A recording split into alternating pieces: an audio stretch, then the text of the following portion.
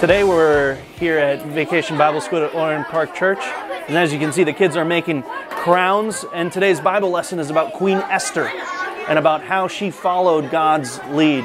And this morning we're making our crowns, we're enjoying our day. We hope you're having a good day at home, and we look forward to the rest of our week. We've got 3 more days of Vacation Bible School, and we'll kick it off tomorrow again at 8:30. You can drop them off anywhere between 8:30 and 9 o'clock. And we're just having such a great time with these kids and sharing the love of Jesus with each of them. No, you